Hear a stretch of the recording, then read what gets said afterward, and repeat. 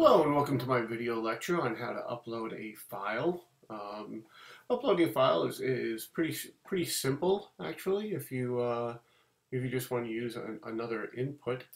So what we have here again, I have here's my base index HTML form. Right, I've got a body element, I've got a form element inside my form.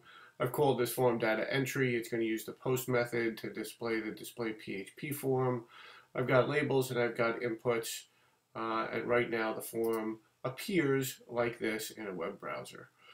So what I want to do is I want to go in here and I want to add in another button that's going to allow me to upload an image.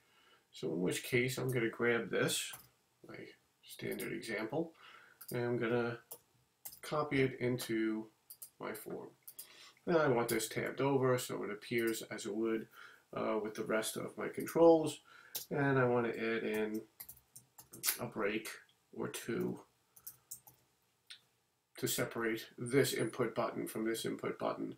This input, the type is file, so it's going to be looking for a particular kind of file. The name of this is file upload, and the accept attribute of this element is image/JPEG or image/GIF, or GIF, depends on how you say that. Either is fine as far as I'm concerned.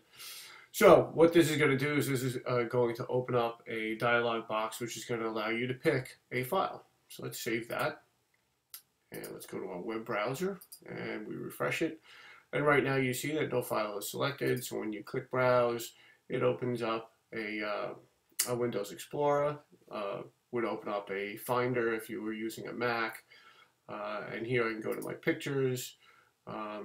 Here's a picture of me and my wife, so I'll open that. There's me and my baby.